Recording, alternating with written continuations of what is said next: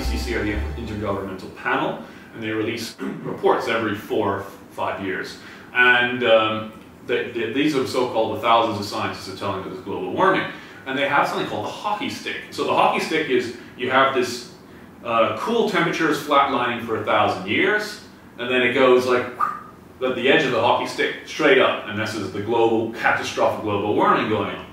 Now, what did they base it on? Did they base it on temperature readings across the world? No, they based it on one temperature site, on the bristlecone pines in America.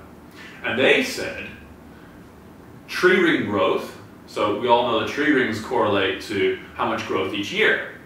They said it correlates to temperature. But any biologist, including your high school biologist, will know, well, what is a limiting factor to growth? Most common, and especially in this case, water availability.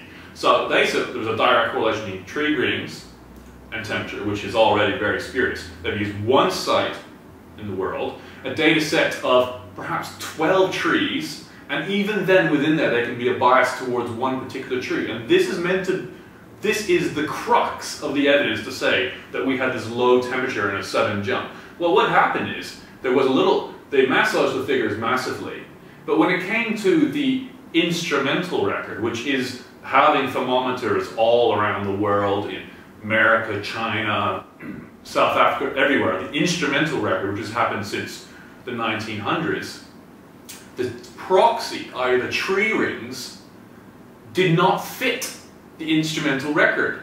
So they hid the decline. They had two temperature sets that didn't fit. And what they did was they put the tree rings here at the bottom, and then they had the instrumental on top, and they joined it together, which is it's complete falsification. And that's what they had, this big catchphrase, hide the decline. What they did, they just put two non-correlated, disparate data sets together and said, here, Bob's your uncle, here's the catastrophic global warming. Well, that is their strongest piece of evidence, and it's just been shown to be completely false.